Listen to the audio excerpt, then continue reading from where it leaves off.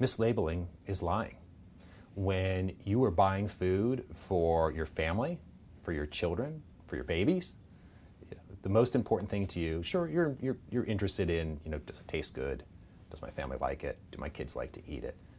But the most important thing you're interested in is it healthy? Is it safe? Let me give you an example of a food product. I won't say the particular food product, but people are very conscious of the number of calories they're consuming.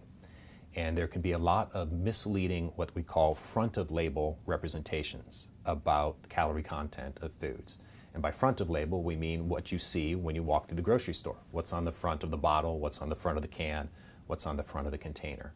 And you'll see representations that something is 0 calorie, or no calorie, or no fat.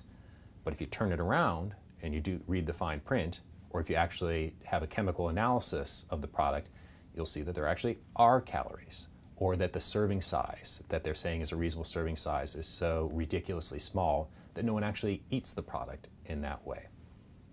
For more information, call Colson Hicks Idson at 305-476-7400 or visit our website, colson.com.